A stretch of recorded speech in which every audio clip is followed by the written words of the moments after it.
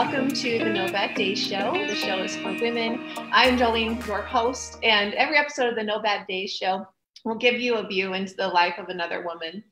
She will share her stories, her insights, the triumphs, the struggles, all the lessons that she's learned along her path.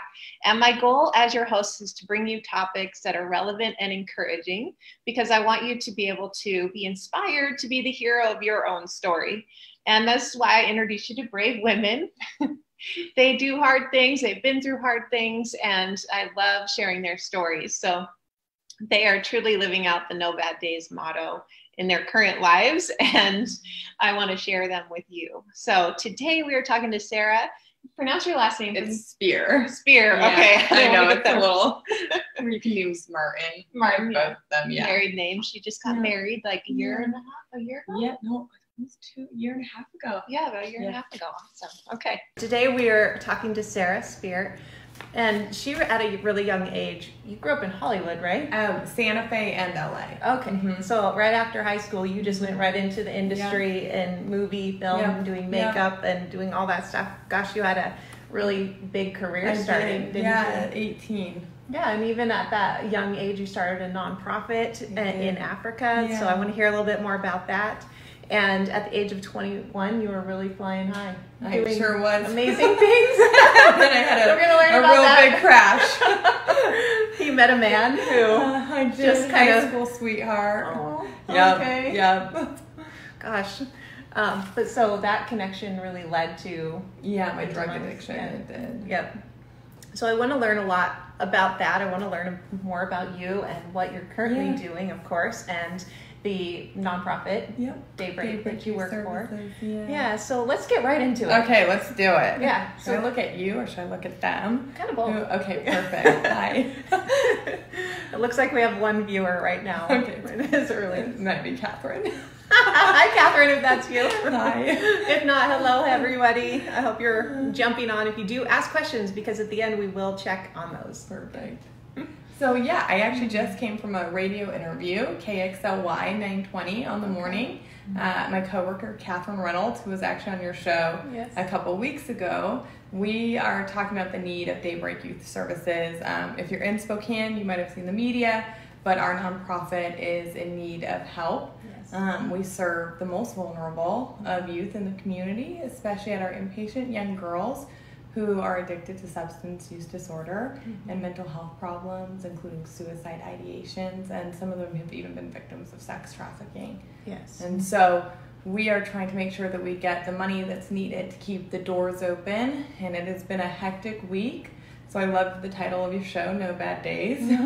Because even on the bad days, you just keep going. Yes, you have to, because they're worth it. And they totally And are. Daybreak's been around for over 40 years, so it is worth it. And so tell us a little bit about what's going on with Daybreak, and then we'll get into your story. Yeah, perfect. So Daybreak Youth Services has been around for over 42 years, and a lot of people don't know that we're actually one of the largest youth mental health and substance use disorder providers in the state.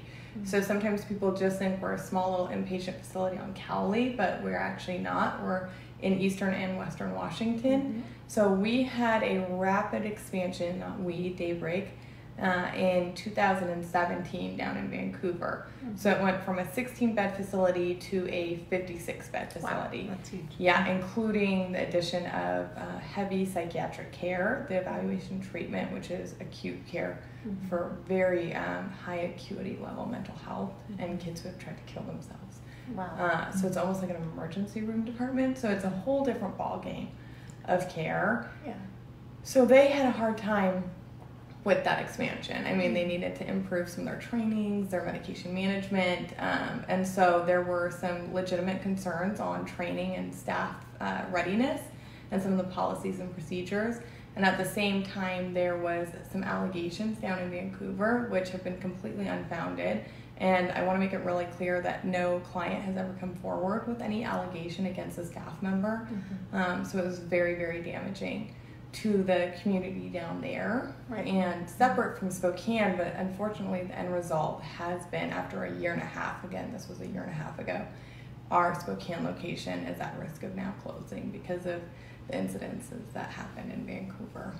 And so Vancouver and Spokane are at risk of clothing. The whole organization. Wow. And so we serve 1,000 kids across the state. So it's vital. Wow. Yeah, and it's just simply not an option. And if you guys close your doors, where do kids go that have... That's exactly right. Nowhere. Yeah. Other than full emergency rooms that can't take kids anyways. Yeah. And I've heard some of my friends who've been in crisis with their kids, they go to the emergency room for days. For days. Yep. And if you leave, you go right back to the top of the list, or bottom of the list, I should say. And if you have a substance use disorder, on top of a mental health issue, the hospitals are not equipped to deal. I mean, they're just not equipped to help people with drug addiction. And so they don't have detox centers. It's really a disaster. Our mental health and our substance use disorder treatment is just failing people across the board. But I have a lot of hope, because I feel like as a society and as a community, we're starting to talk about it. And that's like that first step to change, is acknowledging that there's a problem and being honest and vulnerable. It's hard, especially you don't want to tell people about your struggles or your family members' struggles, but if we don't talk about it, people die in silence, and that's really what's happened. Well, and if they're not getting the help they need, they either end up on the street, which contributes to the homeless problem, which we see every day in our city. Right. Or they're staying in an environment that could lead to suicide or sex trafficking, and ultimately lead to pregnancies, unwanted pregnancies. We have a lot of young girls who are pregnant in Daybreak, and so we provide sexual education and try and help them, and if they're pregnant, make sure that they get their medical appointments and prenatal care. And but it really is, if we want to invest in anything, it should be our youth. Because it stops that incarceration cycle, it stops the homeless cycle, it stops, the poverty cycle. It really has the opportunity to help build a bridge for these kids. And you've been on a tour, and you hear us talk a lot about our goal in Spokane is to build transitional living. Because we actually have no youth housing, transitional living in Spokane. We have a couple like temporary shelters, but nothing long term. And so it's really what our goal at Spokane Daybreak has been, is to be that bridge. And once our girls graduate from treatment, they'd be able to go into their living with supported services and school, and still get that help and care they need until they turn 18, and we can help them bridge into adulthood. Right. Gosh, I've seen the facility, and hey, thanks for watching. The facility is... itself, it needs repairs. Oh, we need a new building. We need a new building so badly, but right now we're talking about surviving. We're just getting this place to keep going, serving 1,000 kids a year. And we're sitting here in the Valley. Our outpatient in the Valley is actually co-ed. It's for boys and girls, and it's the only youth provider in the Spokane Valley for kids with substance use disorder. So not only is it going to affect, our downtown core, but really we get girls from all over. But it's really going to have impacts right here in the Valley as well, and then across the state. I mean, it's really, I cannot stress enough how disastrous it's going to be if Daybreak does close. So we're looking for help from the community, and miracles happen, and so this service needs to stay. How soon do we need the By February. By February? Okay, so Daybreak is looking to raise $500,000 by February. I feel like we need a phone-a-thon. Exactly, so call in. Anybody has $500,000, call me. But anything helps. I mean, honestly, and I'm just for hopeful, we've actually already raised over $100,000. Yay. Yeah, so it's possible. It sounds like a really big number, and it is, but it's an even bigger need. Yeah. So I have hope, and if not, then you'll learn about my story. I mean, there's redemption and healing, and you just don't know what is supposed to happen, and so I have to also hold that in my heart, that if we don't make it, something else will be born from it. That's true. And so we just keep moving forward. You don't run and you don't hide, and I'm just taking it one day at a time. Yeah. And you have the right leadership. Yeah. So a great CEO. And we needed new leadership, and he's fantastic. He has over 35 years of experience in acute healthcare, running large hospitals across the country and in the Northwest, and really heavy mental health units as well. Yeah. And he's such a sweet man. Yeah. Good. It's very traumatizing for everybody. I know. They just literally found out about this, or maybe they've known a little bit longer, but as far as community, we found out yesterday through the Spokesman Review, wrote a big article on Daybreak and what's going on, and it came as a shock to the community. So the community is trying to save Daybreak, and we hope that if you're watching, and you can share my post yesterday on Facebook on my personal profile with others, and if you feel called to give and donate, then click the donate now button, because Facebook has that little. When we had a really cute, KXLY did a really sweet story last night, and it's airing again this morning, of a past client and her counselor. Okay. And so I'll post that video as well. Okay. That's a good one. Perfect. Yeah. Good. Okay, so. All right, let's talk about you a little bit. Everybody get ready. Just warning. I've heard your story before too, but maybe you'll tell things I haven't heard. And so let's hear a little bit about your background, because you came from LA area. So I actually grew up in Santa Fe, New Mexico, and I come from a long lineage of women filmmakers. Okay. So my grandma was actually one of the first women to own and run her own production company in Los Angeles in the 80s. Yeah, called Excalibur, and my mom worked for it. So it was a family affair, and you know, I was really born into film, and so I started working with my mom. She was a documentary filmmaker when I was 15. Wow. So I've been working in film for, I'm 31, so 16 years. And so that's where I got my training, was with her. Yeah. And then I started working with a really well-known photographer named Tony Carlson. Okay. And then from there, when I was 18, I got hired with the Coen brothers. Okay. And my first project with them was No Country for Old Men. Okay. And it was amazing. And so I had just like this crazy youth and young life. And I also was in college at the same time when I was 14, studying sign language. I'm actually fluent in sign language. Oh, wow. And I graduated early. So I graduated right after my 16th birthday from high school. Wow. That's not that common back then. No, and there wasn't Running Start, especially in New Mexico and Santa Fe. There was none of that stuff. My mom, I was always hyperactive, so she put me in a sign language class. She was like, oh, you can do something with your hands. Yeah. And my brain just picked it up right away. And so then I got my degree at the same time as I was in high school. I think your brain picks up a lot of things right away. You're a pretty brilliant girl. I don't know. Well, what you hear, picked up some bad things too. Good and bad. I don't know how smart I am when people hear some of my story. But so I guess I should have the introduction. I did have a high school sweetheart who I always say it was like when the good girl meets the bad boy. And that really was my story. I was so good. I mean, I had a horrible experience with alcohol my first time. I was slipped a date rape drug when I was 14. Wow. And my first party I ever went to, and I ended up in the hospital. Wow. And so I always kind of say my drinking started with me close to death, and then it ends with me close to death. I mean, that's my story with substances. And so I remember waking up with the hospital lights, and my mom and my grandma were around me, and I had no idea what had happened. So I was really scared. When you were 14? Yeah, I was 14, wow. So I was really young. It was the first party, never, I was so good. And so after that, I was terrified, and I had a lot of addiction and mental health with family members that were close to me, and so I've lost some cousins from suicide and heavy addiction.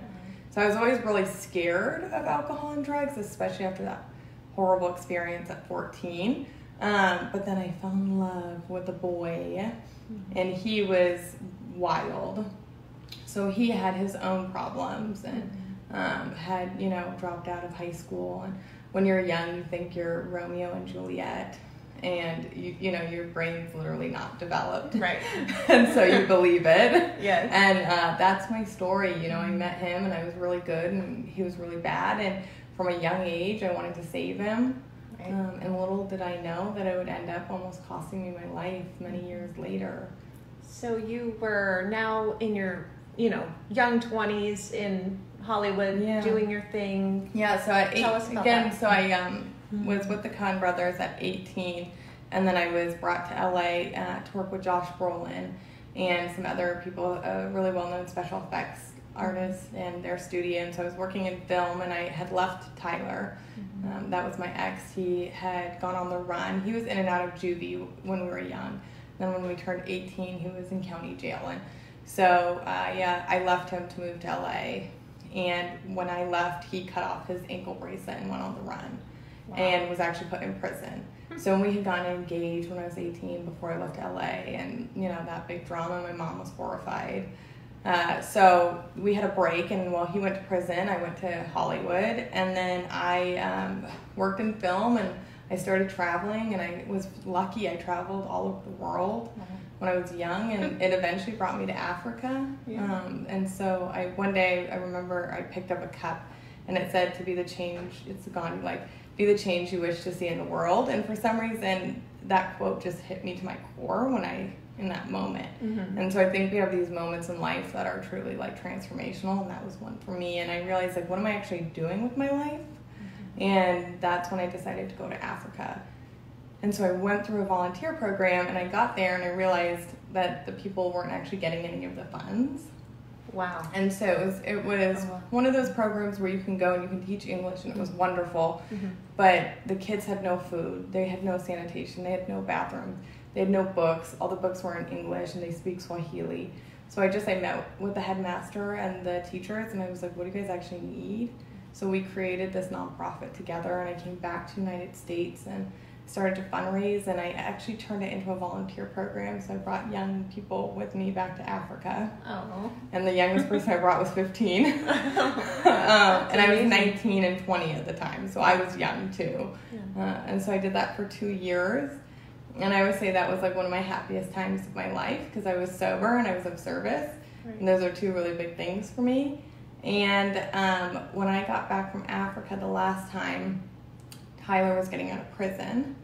And again, it's like, I truly thought I needed to save him. And I need to make that clear, because it sounds so crazy thinking about it now. But I always felt a lot of guilt over that. And I think a lot of young girls do. I think we give our power away. And I decided to go back and get him. So I left when I got home from LA. I got my little car, and I drove to New Mexico. And my mom is so in tune. Like, my mom is a very spiritual woman, and she is my best friend. And she did not like my ex, to say the least. But I'll never forget. It was a day she didn't know why I was home. I had made up a story, and I was at the prison picking him up, and she started to frantically call me. And so I just was like, oh my God, she knows. Like, I don't know how she knows, but she knows. So I'm like, decline. And I listened to the voicemail, and she didn't know, but she said, I don't know where you are, but I literally feel death around you. Like, I feel like you are going to die. And that just gave me the chills. Yep. And I just, so young, and just like, it scared me. But I picked him up, and it just went so downhill so quick. I mean, oh my goodness, it was a disaster. I mean, I was so different. He was so different. I'd been traveling the world and working in film, and he was in prison and had been put in solitary confinement. So I come back like a bohemian, wild, free spirit of service person, and he came out just like such a hardened criminal. And he had a scar from his pelvic bone up to his neck, because he had had drugs cut out from him, because he had smuggled drugs in the hospital, and they ruptured in his insides. And he had the devil tattooed from his fingers to his neck. And I remember thinking, like, oh God. When you picked him up, what was your spirit saying to you? Oh, well, I had drank a bottle of wine before I picked him up. And I even remember thinking that was strange. I mean, and I do have to put a little thing. I mean, I kind of skip over this part, because my story gets so crazy that I forget the making of the story. Sometimes it's just like, oh my God, I went from nothing to something. But I had started to do some pills while I was traveling and working in film and in Santa Barbara. And so that's important, because I like to sometimes forget that. But, I had started to party, and I had been introduced to like Klonopin and Adderall. Okay. So that that seed had been planted. I drank a bottle of wine, and I remember thinking, like, that is probably not healthy, but I just was so nervous. And I know that was my spirit saying, like, don't do it. It was my intuition, and I was like, I'm going to numb you out, and I'm not going to listen. And that's what I did. So I ended up moving in with him really quickly after in his dad's house because he was on an ankle bracelet. And it was amazing just like how quick I forgot about my passion and my dreams in my own life and how quickly it became about him. Was the drugs introduced right away, or was that later on? No, I mean, really very, very soon after he got out of prison. So he actually had become a heroin addict in prison. How does that happen? There's a lot of drugs in prison. Okay. So people don't know that, but you actually can get sometimes more drugs in prison than you can on the street. So again, if we want to talk about a really broken system, our jail system is a nightmare. And it's like, especially when you go in young, it just creates like even more criminalization of a person. And he was put in solitary confinement, and again, he was 19. Wow. He was 19 years old. That's a rewiring of the brain. To be in a cage, and he needed, and he was troubled, absolutely, but it made a situation that was bad, horrible. And so, he smuggled drugs into prison, and so he had gotten addicted to heroin in prison, and I didn't know that. And I was naive. So when he came out, he was doing Suboxone, and people hear about Suboxone sometimes on the radio or on TV. It's actually a maintenance assisted treatment program, so they give it to people who are coming off heroin, but what people don't know is it's an opioid. The same as like heroin's an opioid, except for it's a synthetic version, but it's actually 40 times more powerful than morphine. Oh my goodness. Yeah.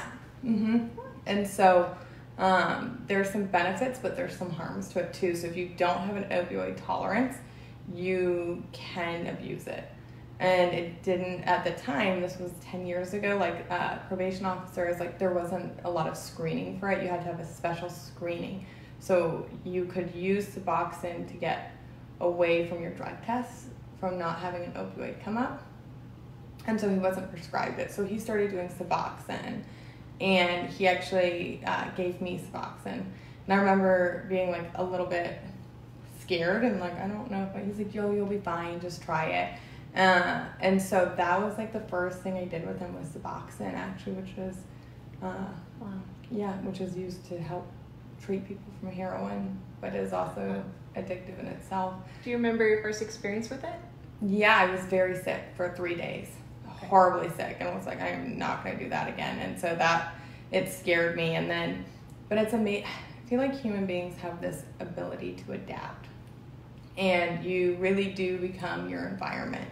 And so that's what started to happen with him. It's like everything that was horrifying and scary to me quickly became normalized. And I remember the first time I found him shooting up. And that was another one of those moments in life where I thought, I need to run. And I remember being at a crossroads. It was like I can go left or I can go right. And this like deep savior part of me was like, no, I'm going to fix him. Again, I'm going to fix him. I have issues from childhood of not being able to save certain people. And so that just manifests itself in male relationships, and an addiction to wanting to save. Like in itself, it's an addiction. It totally is, and really believing like you can. So, I found him shooting heroin, and it was pretty shocking, and just my story is a little crazy. but I have to share my truth, and that's just what it comes down to. And I have no shame or stigma, and part of my journey has been sharing it. But quickly after that, I started to do pills again, and was drinking. And then one night he came home and he shot me up with heroin. And so I had been drinking a lot, and I was not in my right mind, but I let him. I mean, that's just the reality. I let him, and that night changed my life forever. I'll never forget that. And then I almost, again, that was a moment. It was horrible. I was sick. I actually had a horrible experience with it. It was so scary. I did not like heroin that much at first. You just get really, really sick. Like vomit. Oh, like vomit, and you're like shaking, and you're trying not to fade off. So I was really scared I was going to die. I mean, it was very, very scary. Wow. It's amazing to me how people want to do that again. It was the brain. So every substance you do, I've studied neuroscience. I mean, it was part of my research, but not my whole research, so I'm not a neuroscientist. But it's your prefrontal cortex, and it's literally your patterns, your behaviors, and your memories. And it's dopamine and serotonin and GABA, like different drugs affect different chemicals in your brain. And so it's the same thing as shopping and food and love addiction. You know, it's like I always tell people, if you're into health, yes. When you first start a diet and you say, I'm never going to eat sugar again. Right. I'm not going to eat the cake. And then you eat the cake. And you feel really guilty. And you're like, oh, I shouldn't eat the cake. And it makes you feel not so good either. And it makes you feel horrible. Yeah. And then what do? You justify like, okay, I've already eaten the cake. I might as well eat the whole cake to get it out of the house. Right. And then you wake up and I'm not going to do that again. And then a week later, you're eating the cake. It's the same cycle. It's just with more intense substances that affect your brain differently. So, can I ask you a question? So, does it actually alter neurological pathways permanently? Oh, well, so you have neuroplasticity. Your brain can recover. Okay. Thank goodness. Meth and Xanax are very hard. So Xanax, isn't that that's a benzo, so it's not an opioid, and meth isn't an opioid. But those two are those chemicals, it can take a lot longer for your brain to recover. Aren't people prescribed Xanax though for depression? Mm-hmm. And anxiety, and it's extremely detrimental long term to your brain, and it can cause some serious addictions if abused. You know what I mean? But even if not abused, benzodiazepines. It can take 9 months to fully detox off of benzodiazepine. Again, with opioids, and this is the thing that we're seeing with the opioid epidemic right now, is a lot of people are prescribed them. So you think like, oh, I'm prescribed this opioid pill, like it'll be fine, but you don't know your brain chemistry, and if you have trauma in your past, or if you're genetically predisposed to addiction, you don't know what you're walking into. And so we've overprescribed, and we've prescribed for things that maybe are not appropriate for such a high level of an opioid. But I also do believe in pain management, because there are people who really need that medication for surgeries and their pain. But I think that's something that is really waking people up, is like, my doctor gave it to me. Right. There's so much more information out there now, and the stigma is being... Take this off. There's becoming less of a stigma about it, thank goodness, because anyone can become addicted to it. Yeah. And it doesn't matter what background you come from. Mm-hmm. If you have addiction in your past or your genetic propensity for it. Yeah, you're predisposed. Yeah. I mean, and again, it's the brain. It's like there's so much stigma and misunderstanding about it. And I know full well, like I remember the moment my brain changed, and it wasn't the first time I did heroin. I was horrified again, but it's like one more time, and I was so young, and I look back and it's like, God, Sarah, but you can only do what you can do. But it was the second time, and he came home. He's like, I know you didn't really love heroin on its own, but I really think you should try cocaine and heroin mixed together, and that's called a speedball. Okay. And that was the moment that I know my brain was hijacked. He shot me up with it, and I dropped my knees, and I threw up, and I just started to cry. I just sat there on the bathroom floor next to the toilet sobbing, and I just kept saying, like, I'm never going to be okay. I'm never going to be okay, because I knew I had found something that was more powerful than anything anybody could ever imagine. And from that one time, I truly chased the high to my death and insanity. I mean, wow. That's amazing. I was not rational. I remember being rational, and I remember losing rational thought. I just wasn't me. I truly was not myself. Mm-hmm. I'm speechless. Yeah, no, it's horrible. This is so scary. I know it is, and I don't want to scare people. Not everybody has to have as horrible of a story as I've had. And mine was quick, thank God, but it was pretty brutal. And so I spent that next year and a half addicted to shooting heroin and cocaine. And I literally lost everything. And I'll spare people the details of that year and a half, but it was every horrible thing you can imagine. I married him. He robbed and stole and beat me and tried to kill me. It was horrible, like awful, awful, awful. And it ended up, I tried to actually take my own life is how I eventually got out of it. I tried to overdose myself. Mm-hmm. Yeah, because we had gone into a huge fight, and I finally just woke up. I had this moment where I was like, this is crazy, and I am sick, and I have literally lost and given up everything, and there's no way out. And I remember feeling like I am never going to be okay again. Like, how do you even begin to recover from this? I was in a crack motel in Albuquerque, and he was, dealing drugs, and I had lost everything, and I knew I was sick, and it was horrifying. How much had you lost contact with your mom? A lot. So actually, my mom had a lot of denial, and she owns that. She thought I was going crazy, and she did not think I was doing heroin at first. I mean, I remember, I'm graduated early, top of my class, international nonprofit, Academy Award-winning films. There was no way I was going to do heroin. It just wasn't even in her. She hated him, and that made me then hate her, because I truly believed, and my mom is my best friend, and she's my guardian angel, and is the hero of my story, but I truly believed that she didn't want me to be happy. And, when you're young, again, you're young, and your brain's not developed, and you get so focused, you can't see the bigger picture. And so, what can you tell us about us, maybe women who are watching right now that have girls or boys too that are teenagers who aren't making rational decisions at times, but maybe through the unrational mind, not fully developed frontal cortex? Yeah. How can we as parents come alongside them now, or get them resources? Yeah, I think the first thing is to not be in denial, because I think that's probably, I can't imagine, I'm not a parent, but I know that for my mom, it took her a while to figure out how bad it was. So I think then the first thing is to acknowledge there's a problem, and that it's okay that there's a problem.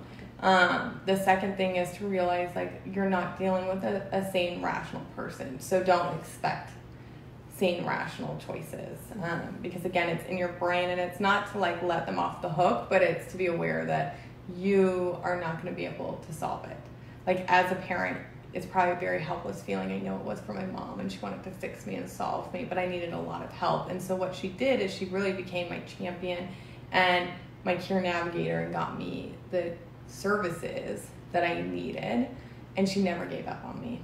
And this was after the suicide attempt? Yes, this was after, and I'll tell. I wanted to talk about that. Yeah. But I want to go back really quick to the time when you were in addiction, that year and a half, and your mom was in denial. Yep. Had she not been in denial and recognized what was going on, what would you say would be a good response at that moment for a parent to do?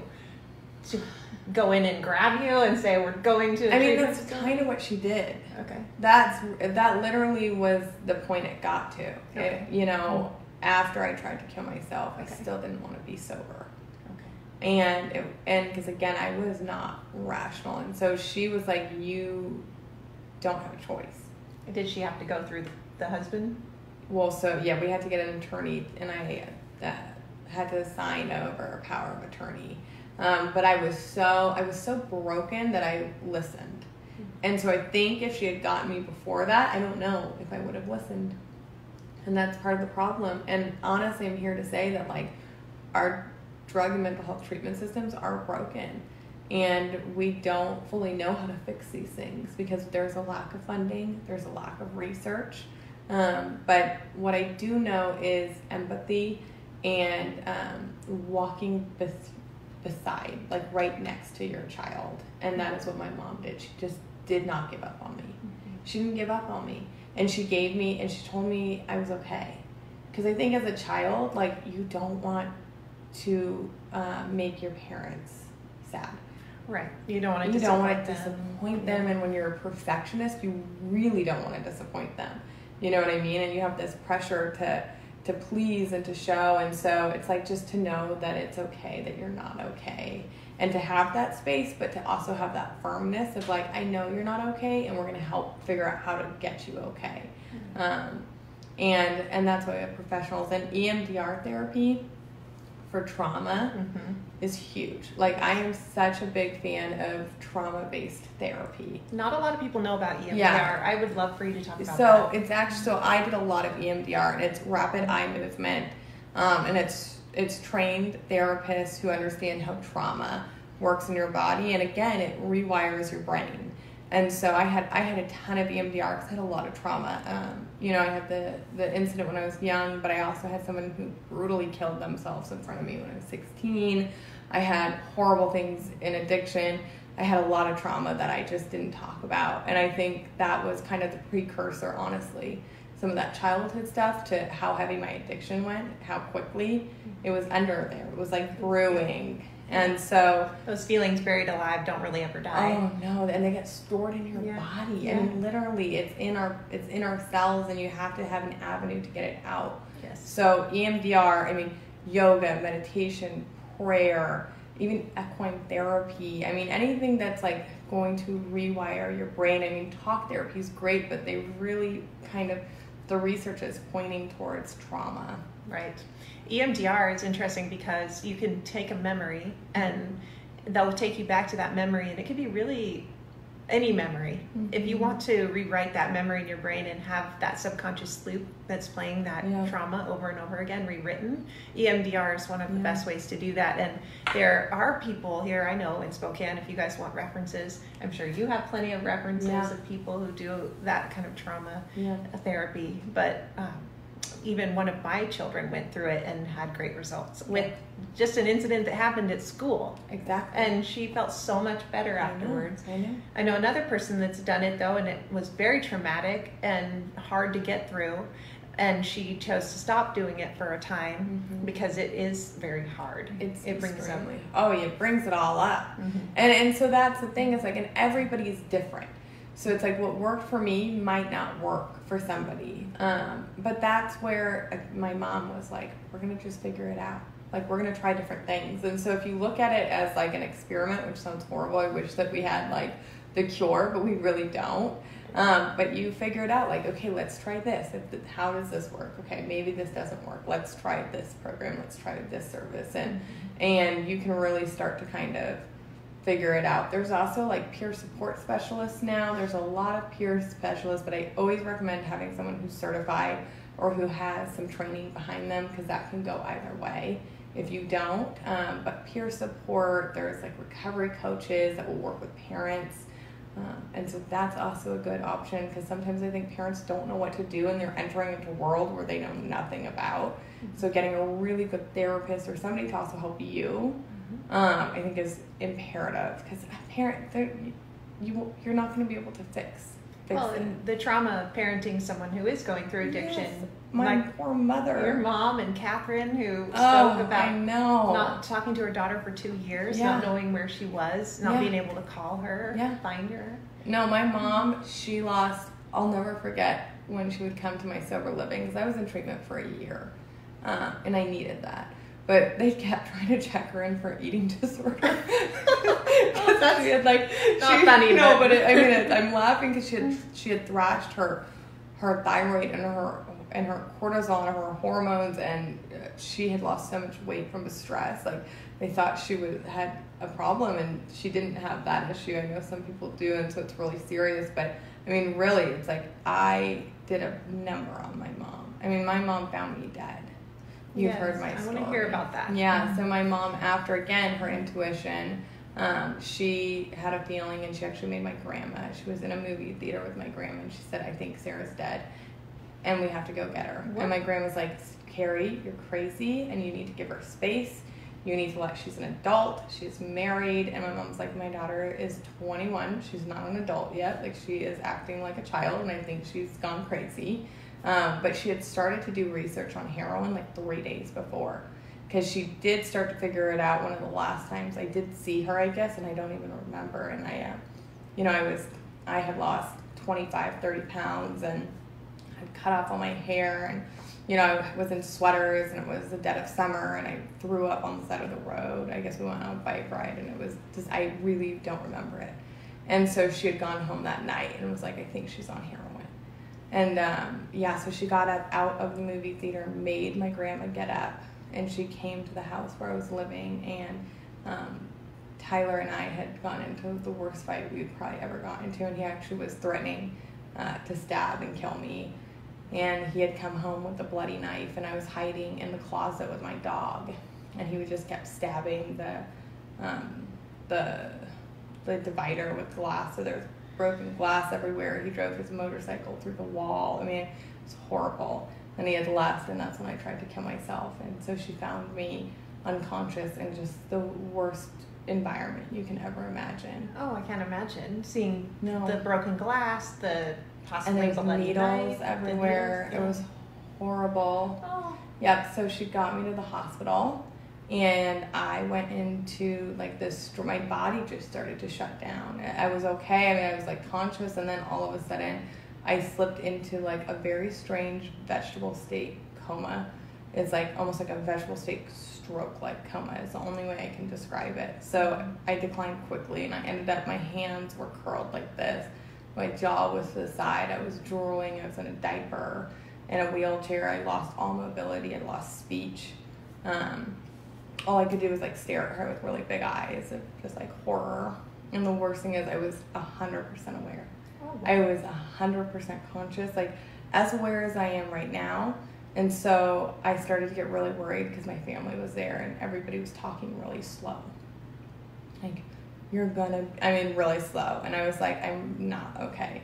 They were talking normal, but in your mind? No, they were talking like I was mentally damaged. I see. Okay. And really, I really was like, I'm going to have permanent brain damage for the rest of my life. And I knew I was in trouble by the way everybody was acting around me. And they thought I was going to die, and I was in seizures. But I was married. And so this is where it got tricky. My ex-husband started calling the hospital and telling them they couldn't treat me. And in New Mexico, when you're married, they have power of attorney over your health. Oh my goodness. And so my godmom was a lawyer, and they were able to get me to give my power of attorney away, like my rights, and they had a 5150 hold on me. And then my mom got me out of New Mexico and had me transferred to Arizona. Oh my gosh. Yep. So I think I've said wow and oh my gosh a million times in this interview, so sorry for those of you guys who are listening and are annoyed by me, but this is amazing how your mom really went to bat for you. No, she's my champion. I mean, she knew. She was like, I've got to get her out of this state right now, or he's going to come get her and she's going to die. And so I was in a wheelchair and diapers, and she wheeled me through, and I had seizures on the plane. It was a 45-minute plane, and I was so angry at her in my mind. I was like, Mom, I'm dying. Like, what are we doing?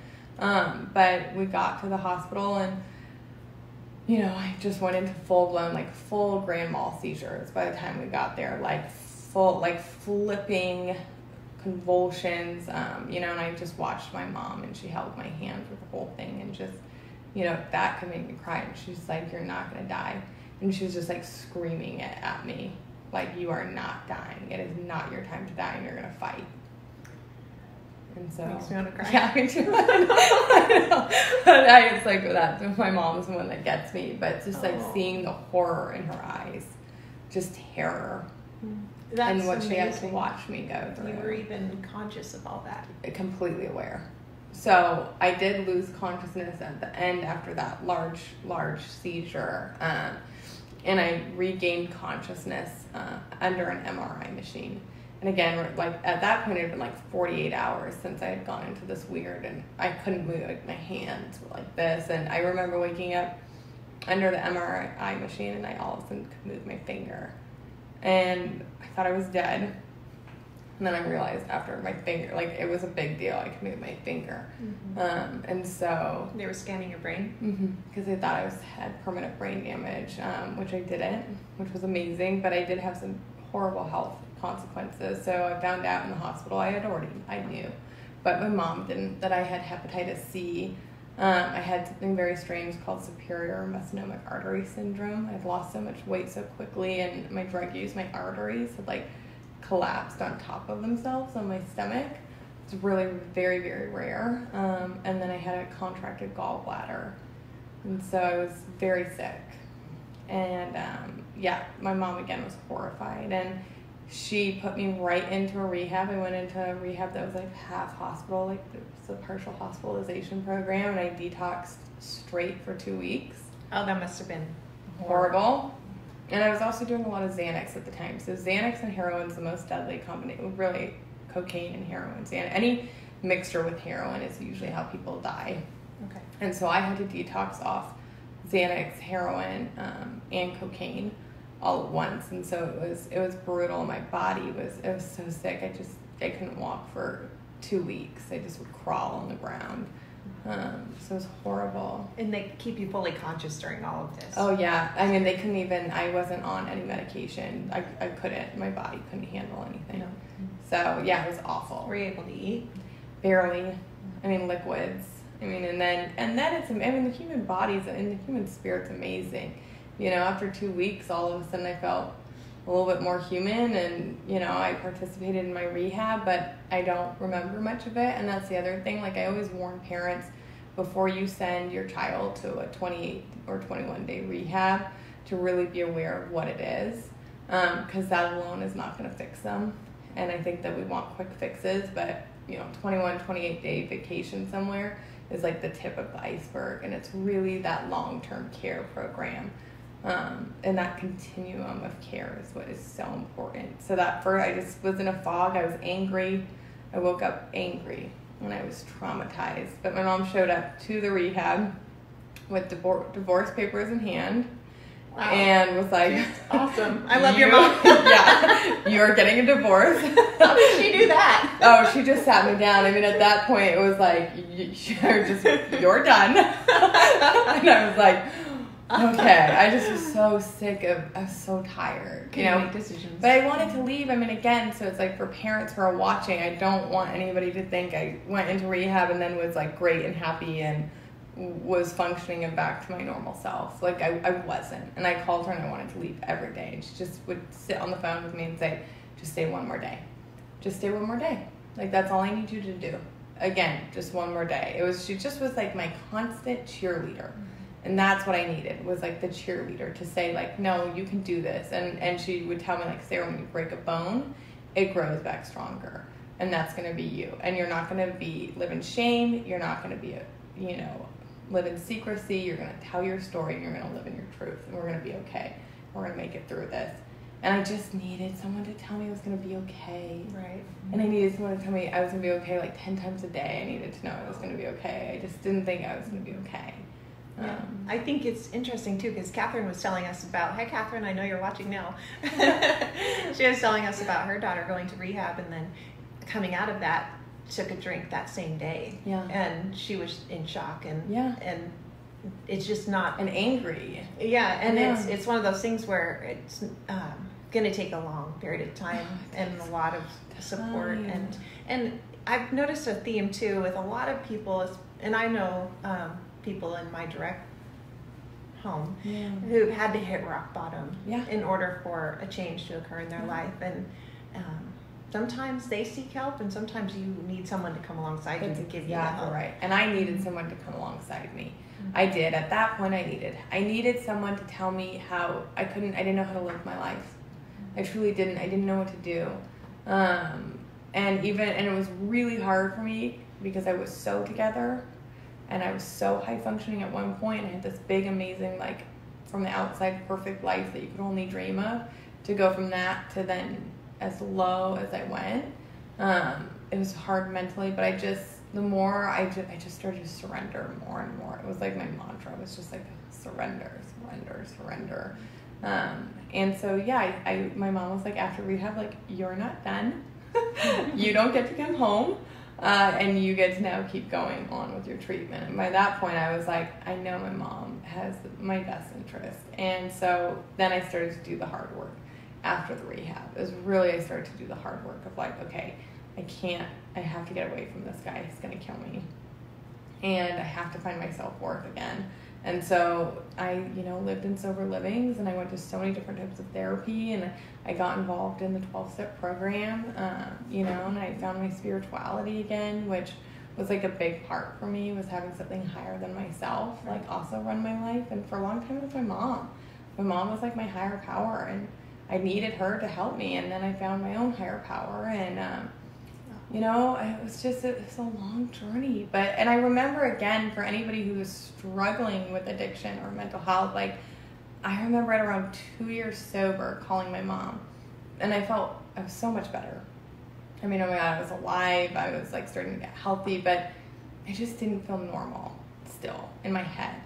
Like I just still, and again, benzodiazepine and opioids and that much drug use. But even alcohol, it's like it takes a long time for our brain to start to like even and balance itself out.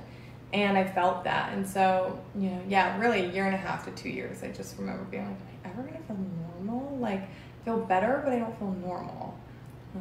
And that took time, and now Now I feel normal. Now you feel normal. I mean, sometimes. Now I feel stressed, but that's life. I have like quality problems. But no, I feel normal, and I function, and and then I went back to school. That was really part of my story. Was I went through the system. I saw how broken the system was in some places, and so I have a bunch of different degrees, including international political science with a focus on socioeconomic development.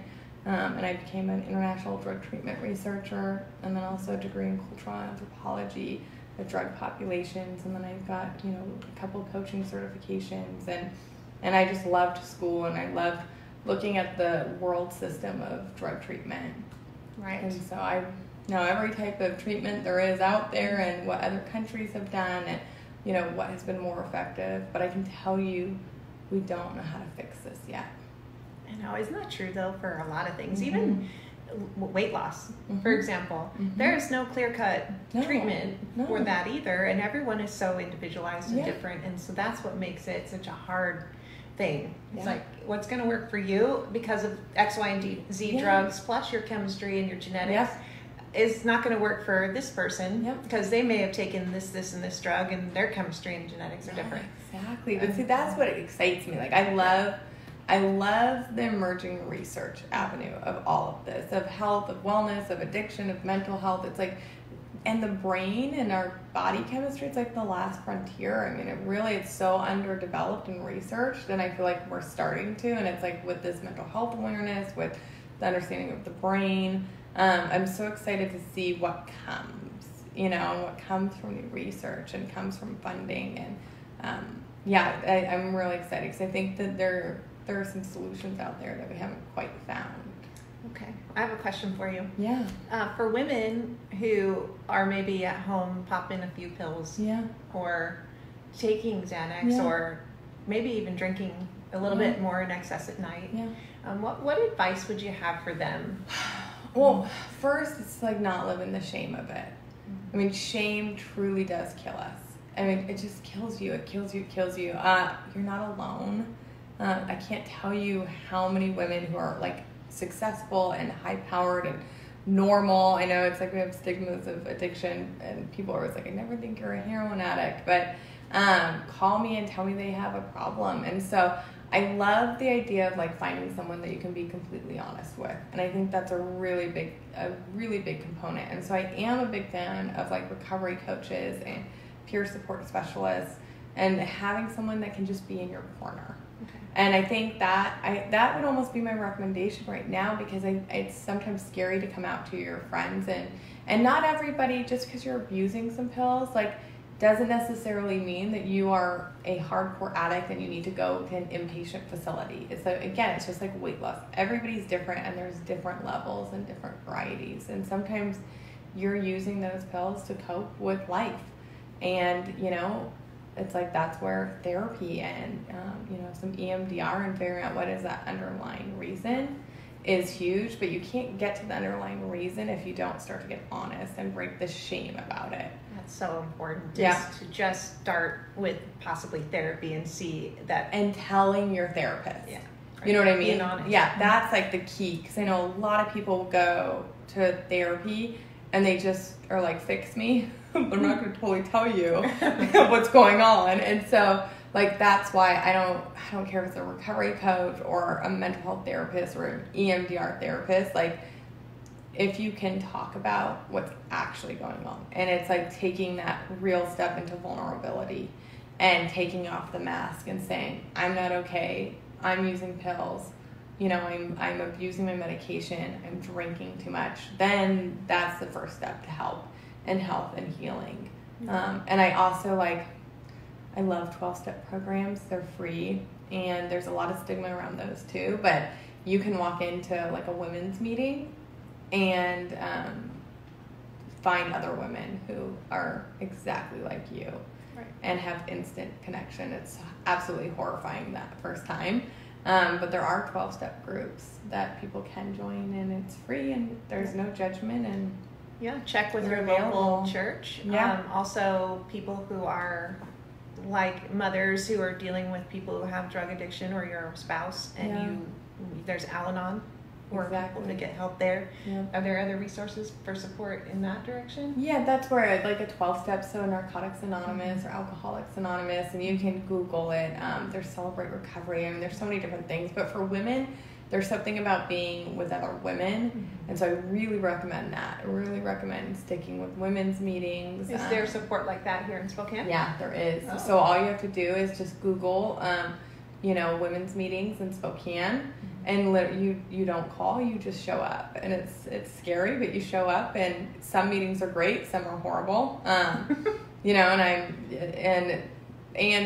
can find recovery coaches. Again, it's like that is a paid service most of the time, or a therapist, but you just need a cheerleader. You need someone who you can be honest with, who's not going to judge you, but that you can start to learn how to be honest, because so much of addiction is shame-based.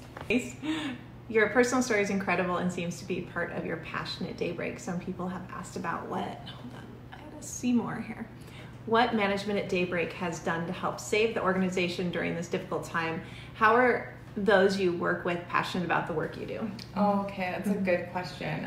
So I think that's really important, coming back to Daybreak, the management. A lot of people at Daybreak have stories like mine, or like Catherine's, who you all learned, who are mothers or who are in recovery themselves.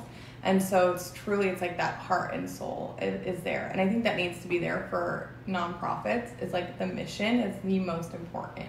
If you can get behind and believe in that mission, then it kind of drives everything else. So with our new CEO and the changes that we've made, bridging the organizations, it's really been amazing to be a part of. Right. I know. My son Roderick has gone to Daybreak and spoke to the girls. Yeah. He's gone to the outpatient facility here in the Valley and spoke with the co-ed group. Yeah. And it's really just an awesome organization. I can't tell you guys enough about what they do. My first tour there, I saw a 13-year-old girl just being pulled off the streets from sex trafficking, and how traumatized she was. And at that time, you didn't have the mental side of the facility. You just had the SUD, yeah. And being intermixed with those other girls too. It's good that there's this divide now. Separate. People can come in for the mental treatment, and then they have the addiction side. But it's changed my view on a lot of things in that regard, and so I'm such a big fan of Daybreak. Yeah, I am too. I mean, that's why I'm there. I wouldn't be there if I didn't believe in it. I truly wouldn't be there. Oh well, with your credentials and all the things you could be doing, that says a lot about being there. Yeah, and I believe in the mission and the services, and I'm excited because we're just starting. It's like, if we can make it through this, it's like endless possibilities. So it's like, I know it's been around for 42 years. It's gone through a lot of changes, but the vision forward is pretty exciting. Yeah. And in May, we have the Make May Amazing event. On May 9th. Fun factor. Yay! Because you and Catherine are on the committee that works on giving fun to the girls that are there, so they can have enrichment activities that allow them to really out engage. Of the facility too. Yeah. And get access to experiences that they would never have, and alternative therapeutic approaches like equine therapy and art therapy, music therapy. It's things that insurance doesn't cover that are so beneficial and mentorship, your son coming in, and we bring other community members in. So it's amazing, and Catherine is really the mastermind behind that program, and we have over 42 community partners in Spokane. And Wendy Lee says you're amazing. Congratulations on your recovery. Thank you so much. I'll have 10 years. Mm-hmm. Wow. Yep. Well, that's amazing. Yeah. No, so I have 10 years. I have over 10 years. Oh my God. I'm like, yeah. Wow. So, and I also, a health update, I've had a full healing. I no longer have hepatitis C. And so I've had so many miracles, which is why I believe in hope and healing. Right. I really do. Wow. I said wow again. You're so sweet. I'm so funny. I always tell parts of my story. So it's fun to sit down, and it's good for me to remember. I mean, it's amazing. I'm really one of the 1% though. And I know how blessed I am. When's the book coming? I've always wanted to write one. I've just been a little busy with Daybreak. I've been a little busy, but it's in the back of my mind. For now, we'll stick with podcasts and exactly. Getting your story out that way. And saving Daybreak. Yes. My first mission. 500,000 by February. Oh God. Does anybody else have any more questions? And I also just want to put a plug out there that if anybody does need help, or you have a child or somebody, or you yourself are struggling, I have an open door policy, and you can call me for free and talk with me, and I can help point you in connections and directions. And I know Catherine has talked to people, and I am there too, to help guide women on and where you need to be. So we can put you in contact with people that can help. Completely controversial. That too. You know what I mean? What am I trying Confidential. Oh yeah. I'm my whole life controversial. Yeah, exactly. I've got both, and my whole life is about confidentiality. Yes. That is my key thing. So yeah, and I don't work with people one-on-one. I am a recovery coach, but I do system level things. But I can just be a sounding board and get people in contact with some people. Pointing in the right direction. Yeah. Okay. So when you said recovery coach, I didn't quite know what that meant. Yeah, so actually, I don't know, Catherine's a recovery coach too. We're both certified. And so it's a new emerging field of people who have been through addiction, or maybe had a family member. And it's a certification where you are a certified recovery coach to work with families or individuals on their addiction issues. And help it's just like a wellness coach. You're there to help coach them through and help guide them on their path. And it's different than therapy, because it's truly just somebody there to be like, I am your cheerleader, and I'm in your corner, and the answers are within you. And they just help bring those out and figure out what's best for you when you sometimes can't see it. Right. So how do they get a hold of you? I think the best way, I'm not that active on social media right now, but Sarah Ashley Martin on Facebook is probably the best way to get a hold of me, and they can just send me a little, message. Or honestly, they can get a hold of me through Daybreak, and my email is spier, SPIER, at daybreakyouthservices.org. I'm on that email 24/7. In fact, let's see. Where can people donate? You can donate at daybreakyouthservices.org, and make sure to go to the upper right part of our website to donate.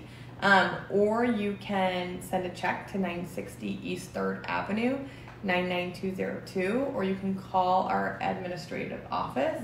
If you just Google Daybreak Administration Office, and you can ask for Aaron. And we are a nonprofit, so it is tax deductible. We're a 501c3. And I'm so inspired by Spokane right now, and by the community that is rallying. It's pretty amazing, and the money that we've brought in, and the support. And we do tours. Yes. And so Catherine and I do them together. And we actually have the girls. It's a part of their phase up. So if they're in a higher phase, they get to be selected to do the tour, and they love it. It's so cute. And so they'll actually lead the tour with us, and they get to share their story, whatever they want or don't want. Nothing is scripted. Nothing is scripted, and it's pretty amazing, and it gives these girls an opportunity to interact with the community and not live in shame and stigma. And they're so scared at first, and then it's like by the end of the tour, they're so proud of themselves and their treatment. So it's a really remarkable experience. So I highly recommend somebody to come on a tour. Yes, I do too. Yeah.